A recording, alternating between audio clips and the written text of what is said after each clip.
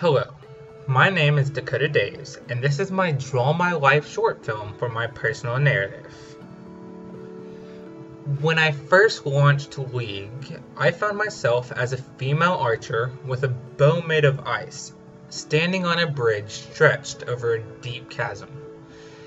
As I ran around completing the tasks, I found myself actually enjoying the tutorial.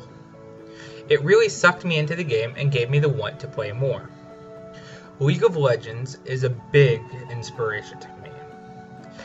If it's not the first inspiration that got me wanting to go into game development, it's definitely the biggest. League of Legends was my first time playing a MOBA, and this game really got me hooked. It really made me think and strategize, something that most other games rarely do. This game immediately joins you up with 4 other people and puts you against a similar team. No quests, no grinding out items, just straight into the action. This process of immediately putting you into a game and having to fight others really engaged me. Because of having to play against other people, every game is different and it makes it really addictive and fun. Some of the matches I've lost were even some of the most fun I've ever had playing this game.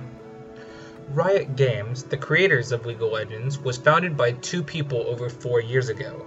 The fact that I still play this game after 4 years and enjoy every minute of it really drives home what games can do to people and really inspired me to want to create them. Knowing 2 people who ran away from the game Dota, Brandon Beck and Mark Merrill, created a game this awesome really made it a goal for me to learn game development.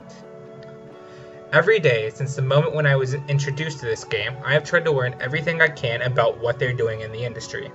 I enjoy going to the League of Legends tournaments and events. It's fun talking with the Pro League players, and especially the Riot team, who always love meeting their fans. I also keep up with news about them posted on their Reddit and the League of Legends forums.